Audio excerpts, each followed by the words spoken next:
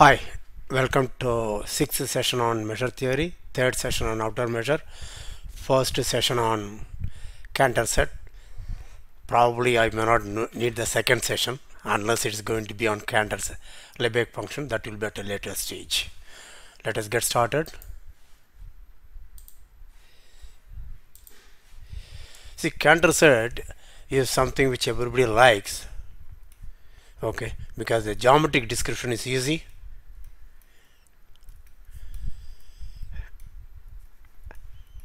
Okay, they love it. It's also known as Cantor's middle third sets. So what is it done? So I have 0 1 closed interval, right?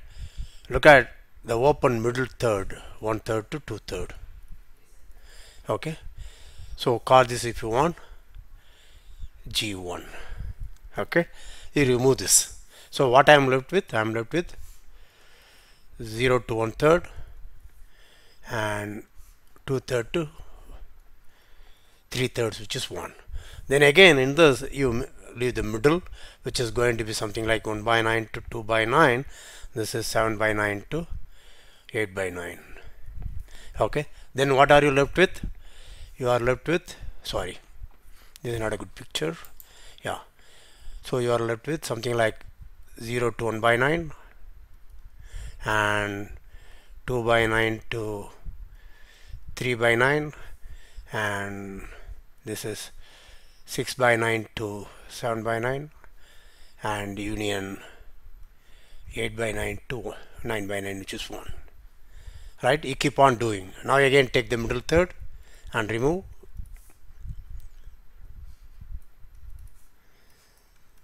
Etc. So you call it as, this is G2. If you want G21, G22, which is G2. Union is G21, union G22. And here G3 will be a lot of things. Okay, this is G31 and this is G32 and G34, sorry, G33 and G34. Let's not worry about. Okay, so at the nth stage, what do I have? I have a Gn, which is union of G and K running from 1 to 2 to the power n, right? And n equal to 1, okay, n equal to 1, it is 2 to the power n minus 1, yeah, so, right? And this is at n equal to 2, it is 2 to the power n minus 2. So this, therefore it will be 2 to the power n minus 1 open intervals. Okay, and what is the length of each G and K? Length is going to be 1/3 to the power n. This is of length 1/3, this is of length 1/3 squared, this is of length 1/3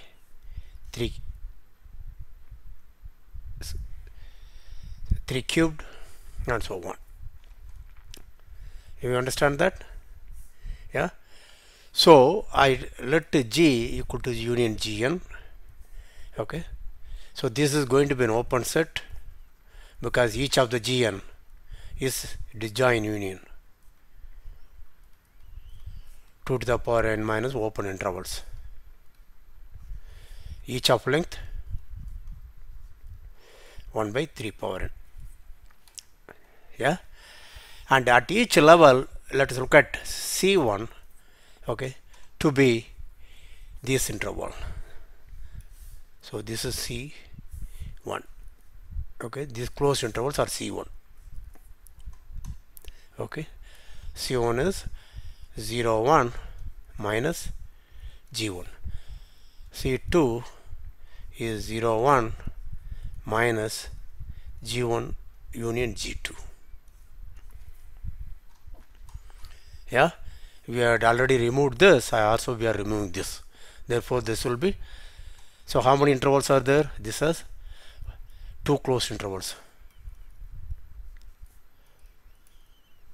of each of length again 1/3, and this is 2 squared closed intervals, each of length 1/3 squared, and at Cn will be 0 1 minus, okay, k equal to 1 to n of gk. So this will be 2 to the power n closed intervals, each of length 1 by 3 to the power n. Yes, and notice that each Cn is a closed set. In fact, it's also compact, because closed and bounded is compact, right? So the Cantor set C is intersection Cn and n greater than or equal to 1. Okay, so it's intersection of closed sets, therefore it's closed, right? And notice that you also see that C1 contains C2, C2 contains C3, etc. Therefore it's a nested sequence. Okay, nested sequence of not intervals but compact sets, and they are all non-empty. Therefore we know intersection Cn is not empty. This is also Cantor's theorem.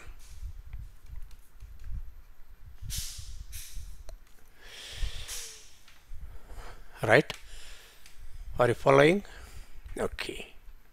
And notice that what will be the outer measures. So C is intersection Cn, therefore outer measure of C is less than or equal to outer measure of Cn. But remember, Cn is union of C and K running from 1 to 2 to the power n.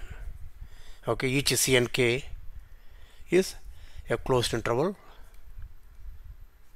of length 1 by 3 to the power n. Therefore, outer measure by countable subadditivity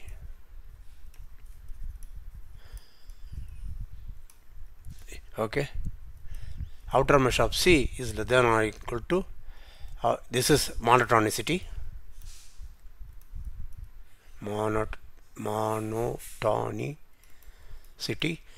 of Cn, but that's less than or equal to this countable subadditivity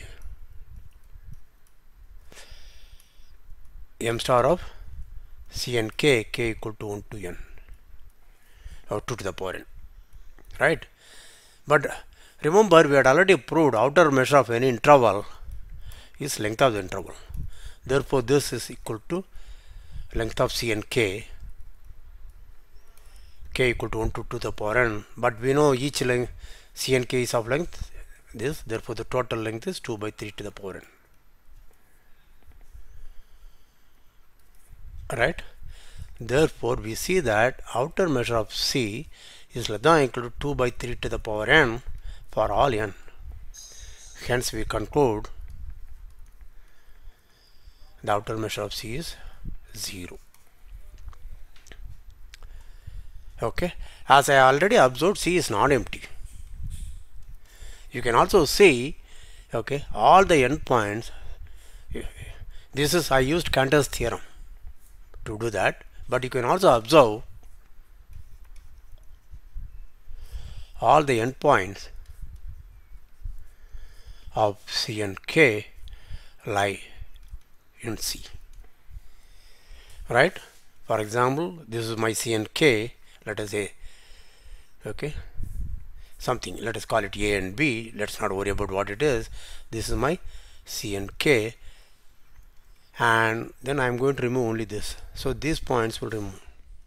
So this point will continue in Cn plus 1, right?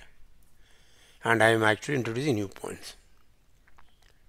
Okay, yeah, the power is off. Let me pause. Yeah, power came back. So the next thing you should notice is, if suppose X is in the Cantor set, remember that therefore X is in Cn for all n. Therefore there exists some at least one C and K, call it A and K, B and K, just call it only Cn, okay, A and Bn, okay, this X has to be, there exists one C and K, call it A and Bn, this X belong to that, right? Therefore I have a n less than or equal to x less than or equal to b n, right? Now the same thing, cn plus 1 is a subset of cn, therefore there will exist an plus 1 bn plus 1. This will be a subset of my an bn. My x has to belong to this, therefore it belongs to some an plus 1 bn plus 1. Therefore you can see there exists a sequence an bn, okay, and notice that a and bn are all in C, so that an increases to x and bn decreases to x, right? So for each x, just pause, review. There is something very interesting.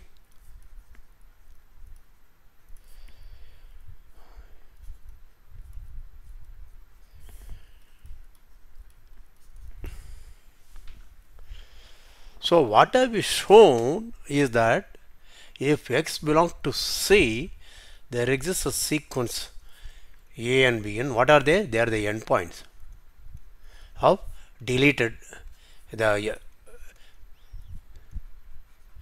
constituent intervals. Let me write the word constituent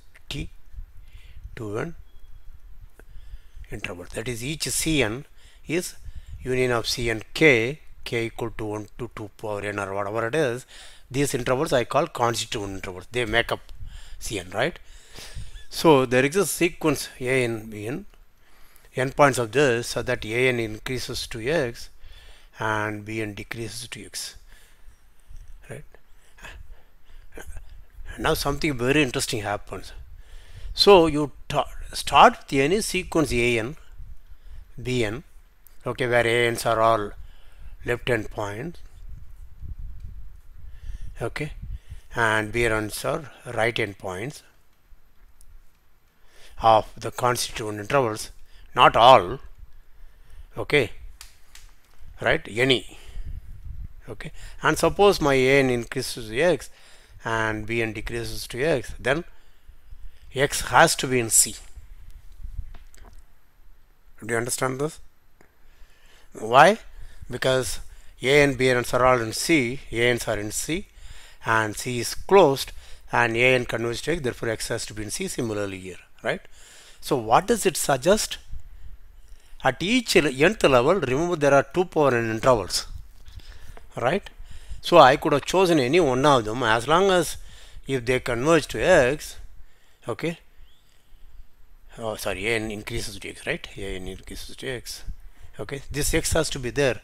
So it makes us think or believe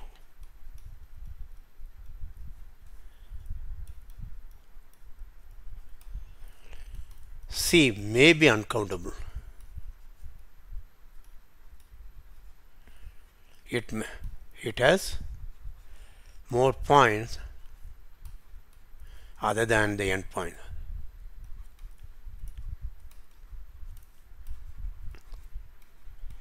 Endpoints are the constituent intervals.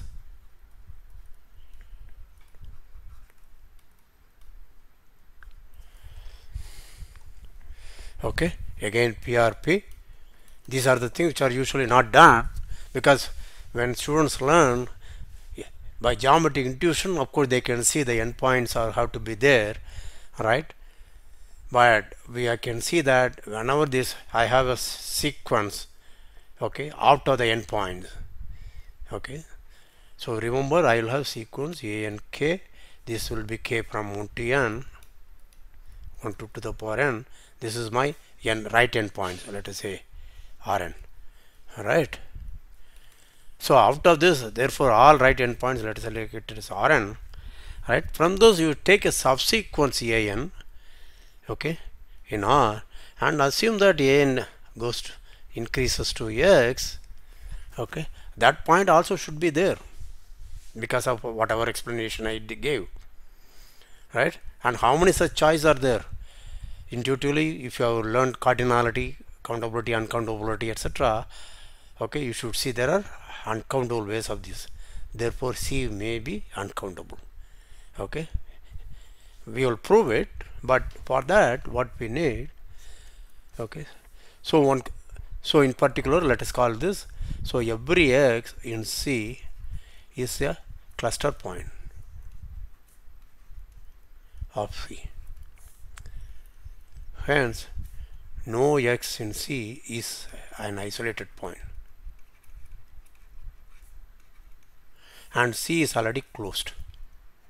Okay, once say a subset A of R or in any metric space is perfect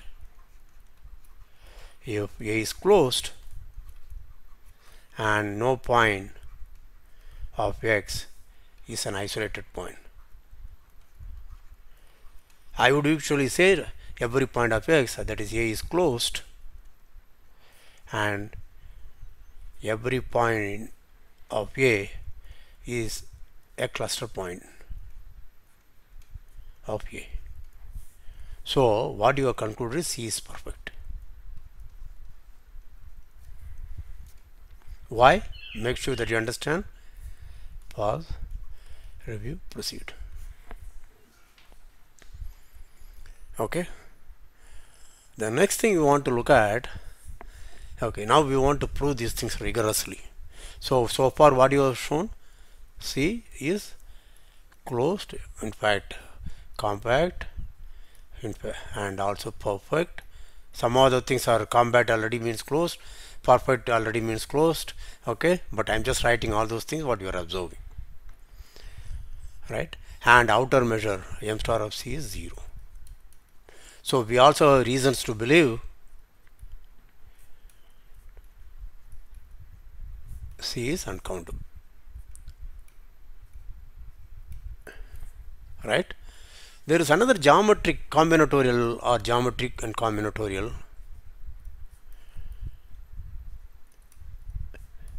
way of thinking. I am not saying it's a combinatorial, it's combinatorial, okay, approach to show that C is uncountable.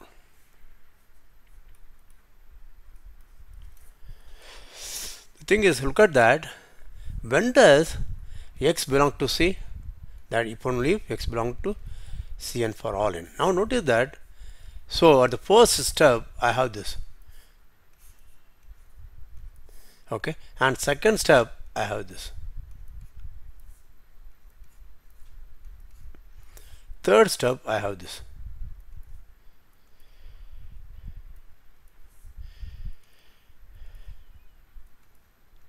You understand? These are middle, these are middle. So if X has to be there, okay, my X either it can be here or it can be here. Then if suppose it is here, then it can be here or it can be here or it can be here or it can be here. Yeah, sorry, it's only two things, therefore it can be here or it can be here. Similarly, it can be here, it can be here. Okay, now it is there, then after that it can be here, it can be here. If it is there, it can be here. Hi, the power went off and the system crashed. Okay, let us continue. And so in fact whatever I was writing is not saved now. Okay, so I just start afresh from only last point.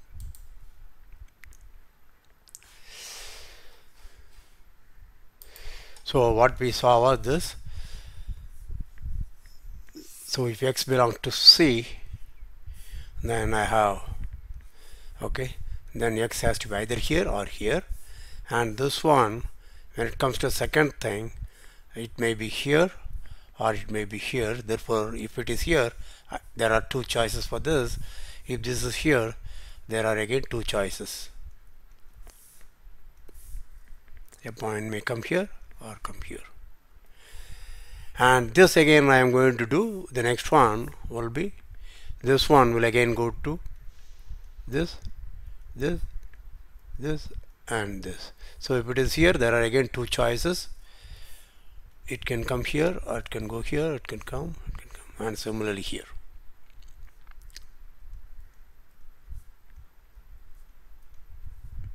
Anything can come here or here. Okay, so you can see it keeps on like goes here, and this can go,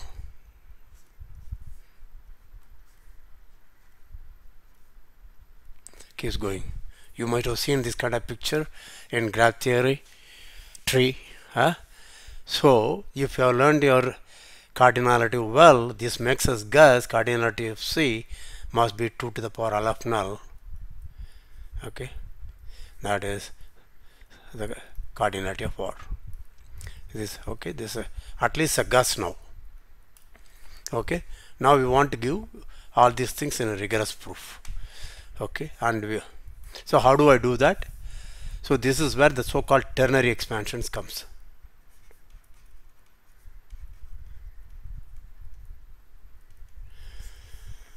Do you remember in my last thing I asked you to look at decimal expansions article, the video? Okay, and many people, as I said, only know how to write decimal expansions for some numbers, but they may not know the analysis theory behind that, the concepts behind that. It will make life easy. So let us look at, suppose I have a real number x in 0, 1. Okay, then I want to define, write x equal to something like this: an by 3 to the power n equal to 1 to infinity, therefore, and an will lie in between 0, 1 and 2. That's it. So notice that anything of this form, this will be less than or equal to, by comparisons thing, this will be 2 to the power 3 power n equal to 1 to infinity, therefore I can take 2 by 3, then it will be 1 by 3 to power n equal to 0 to infinity, that will be 2 by 3, 1 minus 1 by 3, so it equal to 1. Okay, and this is already greater than or equal to 0, therefore any x in this form will be an element of 0, 1. Okay, what I want to claim is, give me any x, I can write like this.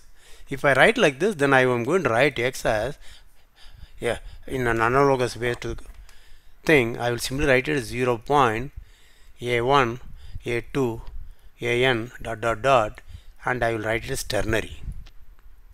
Okay, that what does it stand for? It simply stands for this, n by 3 power n 1 to infinity. This is all it stands for. Is it okay? Right. So we want to say such a ternary expansion exists. Therefore, how do I find a1, a2, an? And such that all these an belong to only this set. This is a question. How to find this?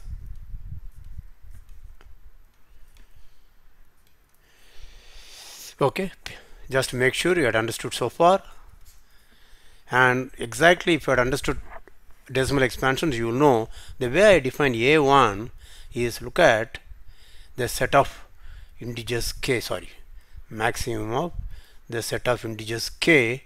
Naturally it's going to be in z plus, so that k by 3 is less than x. There is also another equal one. Okay, I will write it. In fact, I should have written slightly smaller. Let me just go through.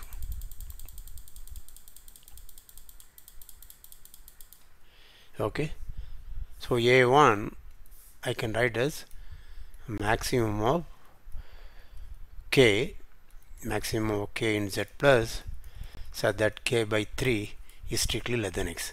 There is also an equivalent version. Okay, in that you want a1 to be maximum of k, so that k by 3 is less than or equal to x. Notice that the difference is strictly less than or equal to. Right? That's my a1. Now let's look at some example. Suppose my x equal to 1 by 3. What will be my a1? a1 will be 0 here, whereas a1 will be 1 here. Do you understand that? And suppose my x is equal to 2 by 3. My a1 will be 1, whereas a1 will be 2 here. Alright. Now suppose my x equal to 7 by 9. Right. So 7 by 9. So what I am looking for? I am looking for k by 3. Therefore it's 2k by, or let us say multiply everything by 3. Therefore it is going to be 3k by 9 should be less than 7 by 9. Therefore my k is going to be maximum. Here is going to be a1 equal to 2. Here also for the same reason a1 will be equal to 2. Right? K by 3 should be equal to 3k by 9 should be less than or equal to 7 by 9. Therefore maximum possible k is 2, right? This is it. Now how do I define a2? Now x equal to 8 by 9, you do that. So here again 3k by 9 should be less than 8 by 9, therefore my a1 here is 2, whereas here a1 will again be 2. Okay, right. Now how do I define my a2?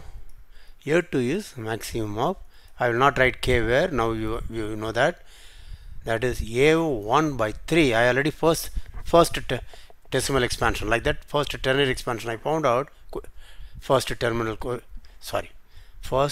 coefficient, decimal coefficient, ternary coefficient, then k by 3 squared should be less than 7 by 9, and here it will be a2 will be maximum of k a1 by 3 plus k by 3 squared should be less than or equal to 7 by 9.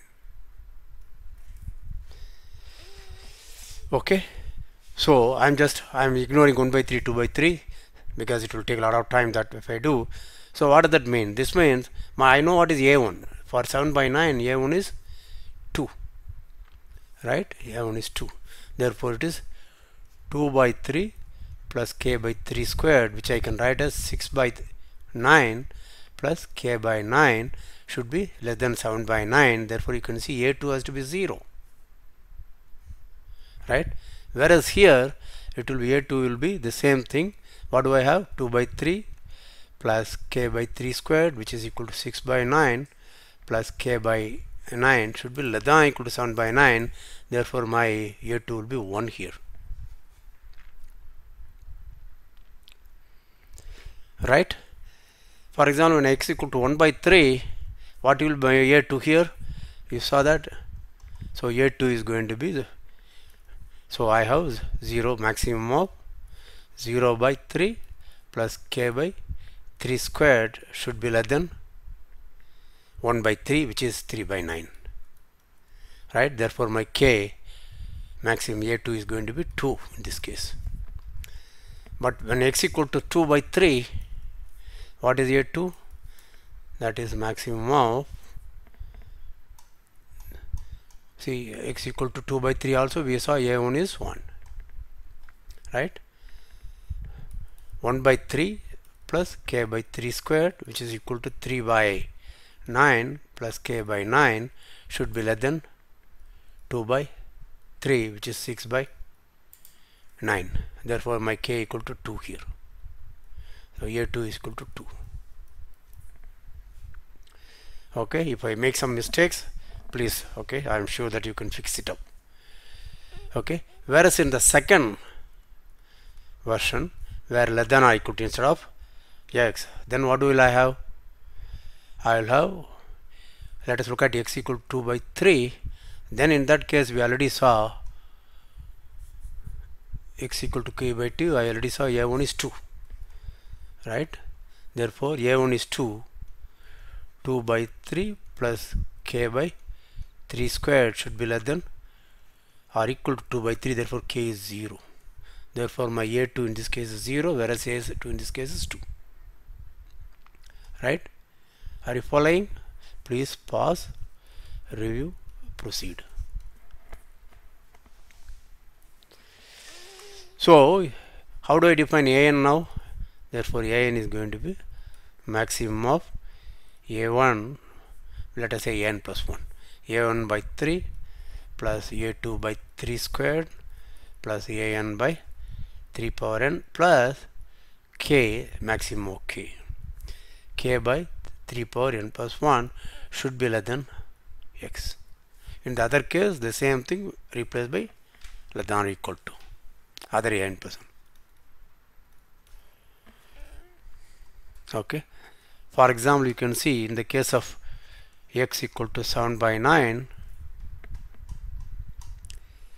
so we have found out a2 is, for 7 by 9 it is a2 is 0, right? Therefore a3 is going to be 2 by Yeah, 2 by 3, right? Yeah, 2 by 3 plus 0 by 3 squared plus k by 3 cubed. I want it to be 7 by less than 9, which is 21 by 27. This is so 18 by 27 plus 1 by 27 should be less than 21 by 27. Therefore my A3 is going to be 2 here. Yeah, and for x equal to 8 by 9 you try to find out.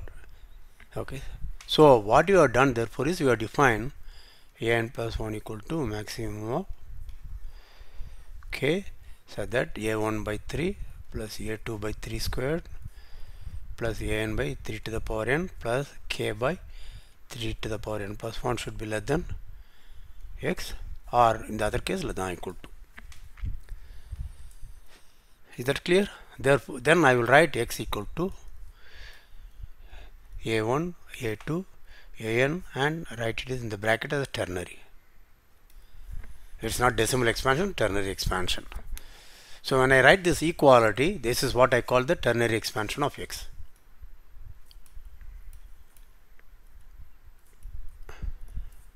Right? So why do I write like this? Notice that this right side actually stands for an by 3 to the power n 1 to infinity. Therefore I look at the partial sums xn equal to ak by 3 to the power k, k equal to 1 to n. Then x minus x minus an, we say Sn converges to x. Therefore the infinite series is equal to x. Why is that? That you know easily, because we already found out this one. K is the maximum, therefore what will be the thing? K by 3 to the power n plus 1 by x is less than or equal to k plus 1 by 3 to the power n plus 1. Right? If k is the maximum. This is a, if you want, write it as an plus 1. This is an plus 1 plus 1. Right? Are you following? Yeah. Therefore, x lies between these two things. The distance between them is maximum 3 to the power n plus 1. Right? Therefore, x lies between this object, whatever you wrote. Okay. I'm writing ak by 3 to the power k 1 to n plus this and the same object. Are you following this? Okay. K, that is an plus 1, is strictly less than x, less than an plus 1 1. Let me just write carefully. Therefore it is ak by 3 to the power k, k equal to 1 to n is strictly less than x, which is less than or equal to a to the power k by 3 to the power k, k equal to 1 to n minus 1 plus an plus 1 by 3 to the power n. Right? Therefore this is again 1 to n minus 1 plus ak by 3 to the power n, an by 3 to the power n. This is only n minus 1, first n term. Right? If you want to call this as something like alpha, okay, my x is going to lie between alpha plus an by 3 to the power n and alpha plus an plus 1 by 3 to the power n. My x is going to be somewhere here. Right? Therefore distance between this and this distance will be less than or equal to this distance, but that distance is at most 3 to the power n. Therefore I know xn converges to x. So these are the things we could have gone through very fast if you have seen the decimal expansions carefully. Right? Now let's go back to what we did. Suppose my x happens to be in Gn. Let's say first G1. What was G1? G1 was the middle 1/3. Right? Now notice that if x belongs to this, my x has to be, the a1 will always be 1. You cannot find anything for this. Yeah, okay? a1 for x will be 1. Right? And if x belongs to G2, you can see a2 has to be again 1. Because why? I have something like 1 by 9, 2 by 9, and then will be 7 by 9 and 8 by 9. Okay, this will be 2 by 3, that is 6 by 9 plus 1 by 9. Right? So my A2 will always be 1. Therefore, it is very clear, if x belongs to G, then okay, there is always 1 as a ternary coefficient. One AN has to be 1. There is no way out. But you should contrast this with 8 by 9 and 7 by 9. That's the reason why I did this. Okay. So, without much thing, I will simply write this. Okay. So, 7 by 9, as we saw, pause, review, proceed. 7 by 9, what we did was proved it as 0.20. After that, it will be 2, 2, 2, 2, 2, 2. And whereas 8 by 9, okay, we got two expansions, okay, namely 0, 2, 2, after that 0, 0, 0. Okay, but look at that 8 by 9. I hope I have done it correctly. Yeah.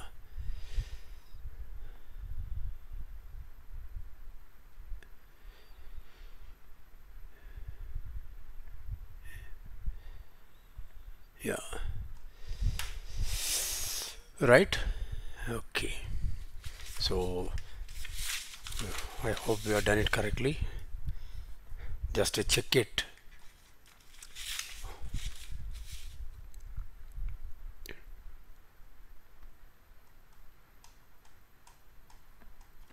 Okay. So my x belong to the Cantor set C if and only if there exists a ternary expansion x equal to 0.a1, a2, an, etc., which is ternary, so that all my ans belong to 0 or 2 only. Why do I say there exists a ternary expansion? Because let us look at 1 by 3. If I looked at something like less than and less than or equal to, you can see in this ternary expansion it is already 1. My A1 will be 1, whereas in this ternary expansion my A1 will be 0, and 1 by 3 will be 0, 0, 2, 2, 2, 2, 2, 2. Whereas here it will be 0, 1, 0, 0, 0, 0. So what I am saying is there is at least one ternary expansion in which only zeros or 2 appear. Okay, please understand. Pause, review, proceed.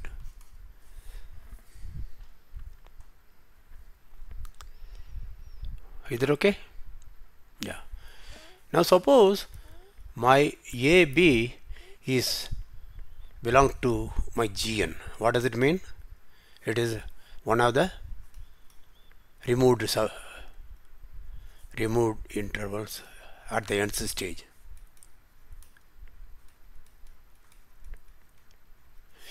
So how do A and B look like? See, these are the things which are never discussed in depth.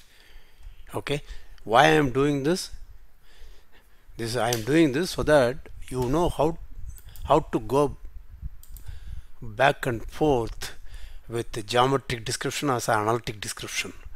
Okay, so you should have some kind of confidence, because I find that many students, the geometric description, okay, middle third is much easier. After that they are unable to do that. Simply write down the decimal expansion, do whatever they want.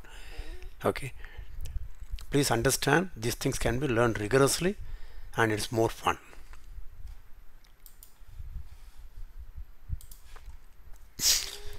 So if I have my A1, so I am sorry for A, but let me write as A equal to 0, A1, A2, an minus 1. Notice that it has surveyed up to n minus 1 steps. Okay, if it has surveyed up to n minus 1 steps, then I would expect a1, a2, an minus 1 should be only in 0 and 2. Only at the nth stage I get as, so my a I would expect to be something like ak by, how do I write it, ak to the 3 power k equal to 0 to n minus 1 plus, okay, my an by 3 to the power n. Okay, that will be the coefficient. This one will be 1, and therefore the b will be exactly the same thing, ak by 3 to the power k 1 to n minus 1. Then this will be an plus 1 by 3 to the power n.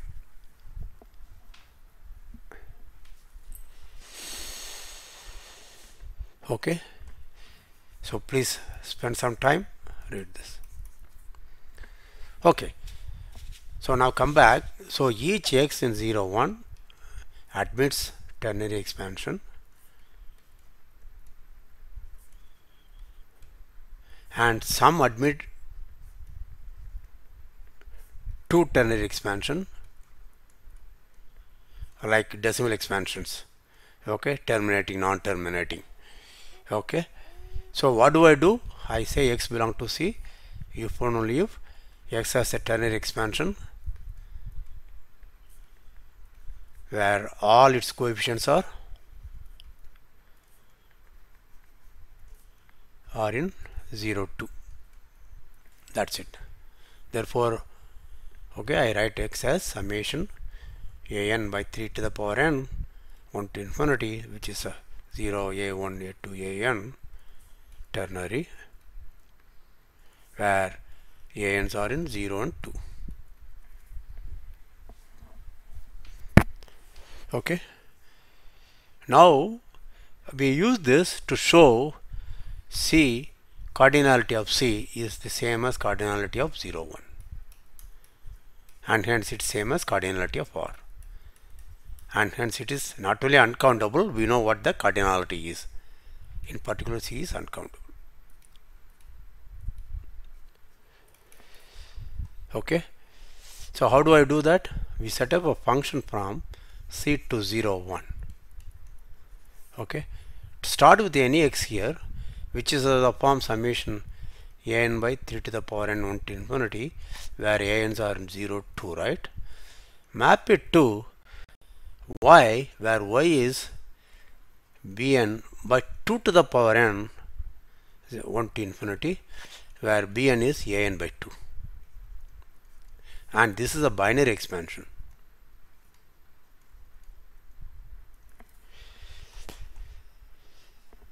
Do you understand this? So in other words, I have something like a1, a2, an dot ternary.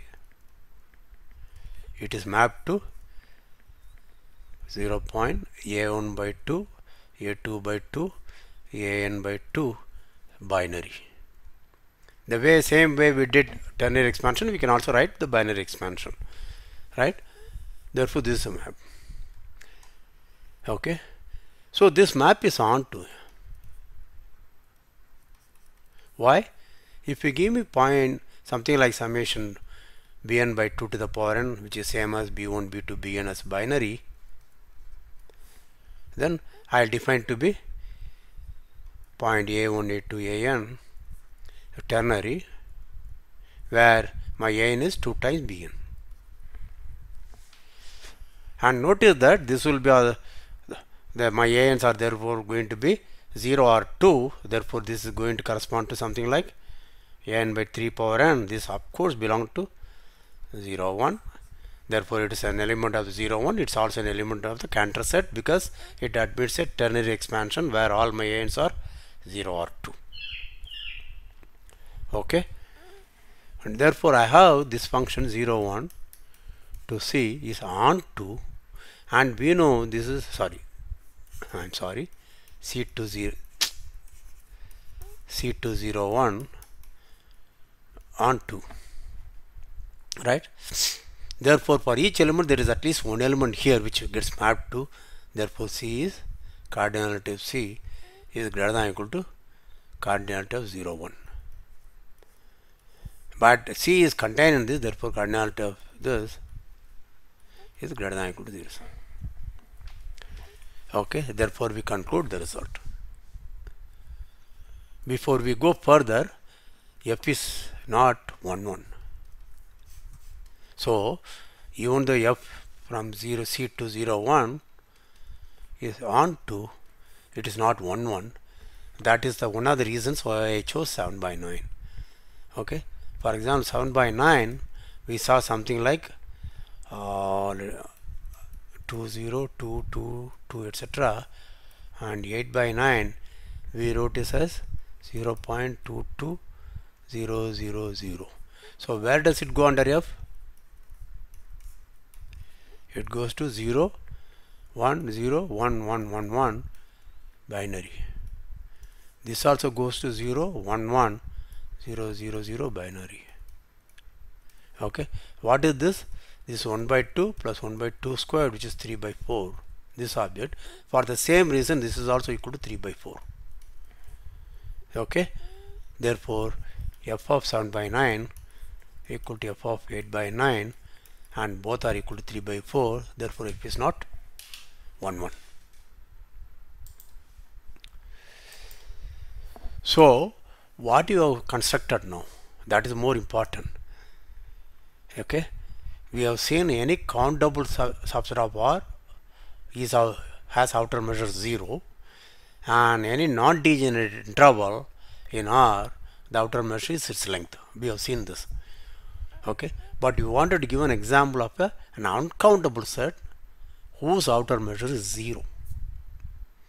Okay, have we done that? Yeah, because C, we saw the outer measure is 0, and we showed it cardinality is the cardinality of the closed interval 0, 1, and hence it is in particular uncountable. So this is what we have done. Okay, please go through this. It may be slightly tough, okay, but my best thing is whenever there is a PRP, please work out certain ternary expansions of, you choose some numbers, whatever fancies, like 5 by 7, okay, 3 by 8, some such thing. Choose that and try to find the ternary expansion, and try to find whether it admits more than one ternary expansion, and try to find some number, okay, which has two ternary expansion in which one appears, in other one does not appear at all. Just now I gave an example, right? Try something. Playing with that for about 15-20 minutes will make you very confident about Cantor Set, ternary expansion, how to work with it. This will be needed when you want to talk about Cantor Lebesgue function. Okay, please take some time. Just don't be satisfied with only the geometric description, which is very easy. Okay, as you know, I like geometry, but in spite of that, you should also learn the very rigorous analytical way of doing that. Okay, we will meet again. I hope you enjoyed.